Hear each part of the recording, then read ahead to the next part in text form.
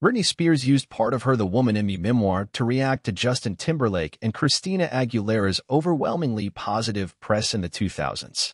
A source confirms to Us Weekly that Spears, 41, even writes about Timberlake and Aguilera's joint cover of Rolling Stone.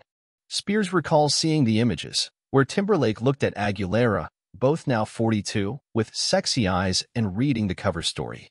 Timberlake and Aguilera, who co-starred with Spears on the all-new Mickey Mouse Club, teamed up for the June 2003 issue of Rolling Stone ahead of their joint tour.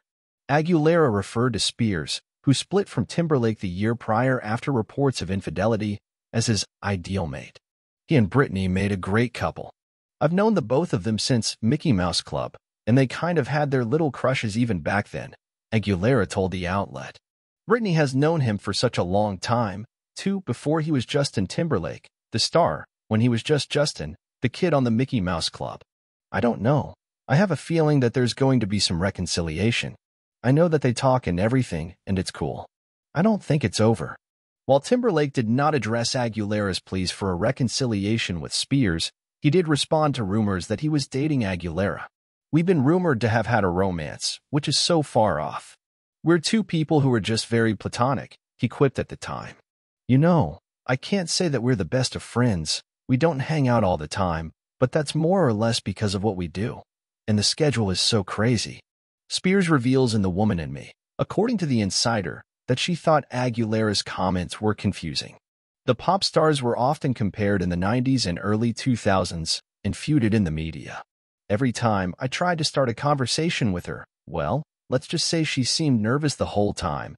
Aguilera previously told Blender magazine in 2004 of reuniting with Spears during rehearsals for the MTV Video Music Awards.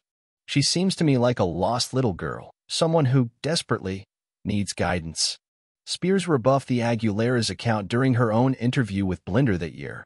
When someone has been rude to you so many times, it's like, you know what, Christina, I'm really not about the fake anymore, she said, noting she couldn't believe what Aguilera revealed in her cover story. Spears and Aguilera have since publicly buried the hatchet, with Aguilera even supporting the hashtag #FreeBritney movement. I would love to speak to Britney. I would always be open to that, Aguilera said during an appearance on the Enrique Santos show in January 2022 after Spears' 13-year conservatorship was terminated the previous June. It's a subject that I definitely want to be careful of because I never want to speak out of turn about somebody that I have so much respect and admiration for. But I'm so happy for her. More recently, Aguilera wished Spears well during an appearance on Jimmy Kimmel Live earlier this month. I'm hoping that everything is all good with her and everything's beautiful. The future should be celebrated, she said. Timberlake also has not publicly responded to Spears' book Bombshells, though a source told us that he is trying to distance himself from the memoir. Justin and Britney dated so long ago, and he has a whole different life now, the Insider said. He's focused on his family, his career, and moving forward, and he would like to leave anything that happened in the past behind them. The Woman in Me hits bookstore shelves on Tuesday, October 24th.